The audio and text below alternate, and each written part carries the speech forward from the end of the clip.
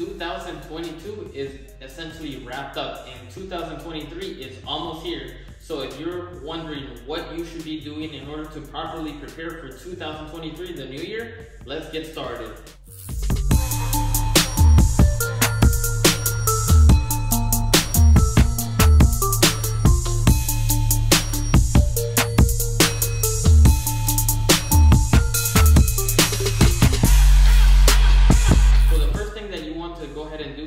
For the brand new year is to reflect on everything that you've gone ahead and done in 2022, meaning that you want to go ahead and get a notebook, a pen, and write down everything that you've done good and everything that you've done bad. Reflect on everything where you did good, where you did bad, and what you could have done to do even better on the good things and what you learned from the bad things. So just because you may have taken an L or anything else like that doesn't mean that you failed or you lost or it's done, you should never try it. Don't think of it like that, but rather think of it as a life lesson that you can go ahead and improve upon for the next year. And in terms of the good things, what can you do to even better that performance so that the brand new year you're even more skyrocketing towards that success and exactly what you're working on.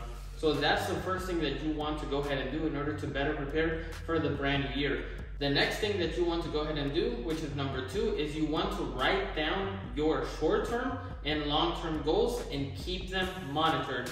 Meaning that if you want to go ahead and lose 10 pounds, write it down. If you want to go ahead and build a business, write it down. If you want to go ahead and work on anything else or achieve anything or get anything, write it all down, because studies show that you're way more likely to achieve those goals if it's written down. And it may seem that we may not need to write it down in this technological world, but trust me, go ahead and go the traditional route, write it down, keep it on your desk, and you're like, all right, so by January I want to do this, by March I want to do that, and so forth. That way you keep yourself accountable, you make sure that you're progressing towards those goals, but at the same time you want to write down the plan of execution as to how you're going to achieve those goals. It's not just writing, I want $1 million and waking every day and be like, I don't have it yet.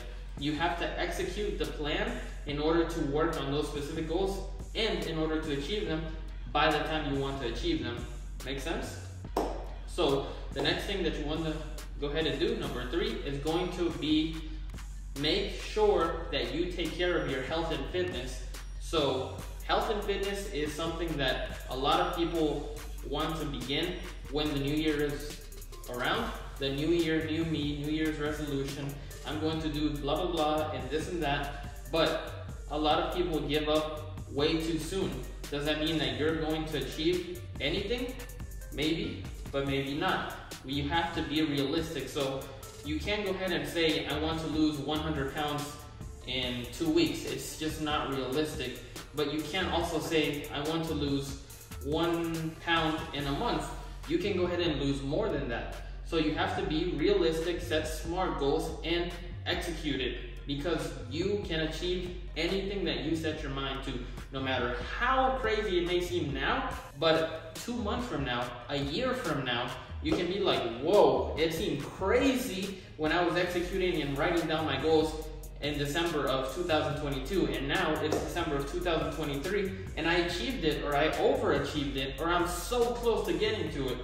No matter how long it takes, no matter what you have to do, improvise or anything else like that, you want to go ahead and work on it, grind on it. No matter what you do, you want to make sure that you're doing exactly that, because in terms of your health and fitness, if you do not take care of your body will then force you to take care of your body, and it will do that by health conditions. So high blood pressure, diabetes, and so forth. You don't want to go ahead and reach that point. You want to go ahead and minimize that by taking care of your health now that you're able to. So if you're watching this and you want to take at least one thing from this video, is prioritize your fitness, because in the future it will catch up to you. It doesn't matter if you're 10 years old, it doesn't matter if you're 80 years old. It will eventually catch up to you, and you cannot work in a bad diet. You want to make sure and prioritize both fitness, nutrition, those two things. So obviously working out on a consistent basis, keeping yourself active, and making sure that you have proper nutrition, making sure that you have a high protein diet and everything in regards to that. The next thing that I want you to go ahead and do before the year comes to an end is number 4, go ahead and take a retreat. So what do I mean by that? So whether you go out somewhere, you take a flight, a vacation, or anything else that it may be, you want to go ahead and relax, recuperate, and ready your mental so that you are ready to kick off the brand new year with a punch. That way you're not scrambling, just walking around. All right, new year, let's get to it, the same old, same old. No, you want to go ahead and get ready for the new year. You want to be ecstatic. You want to be ready to go. That way, by the time that it hits January 1st, midnight, you want to go ahead and be ready. You know exactly what you're going to do. You know exactly what you're going to achieve. And you're not one of those scramblers that are like, my new year, new me is the same thing as last year, but I know I'm not going to achieve it. No, you want to be different. You want to be unique. You want to know how you're going to achieve it. Those are the things that are important. So before the new year comes to an end, you want to go ahead and prioritize something for you, whether it's going on a flight, traveling to a new country. It can be something so simple as going to a library somewhere quiet so that you can go ahead and calm down and recoup. Or it can be something like simply going and getting a massage.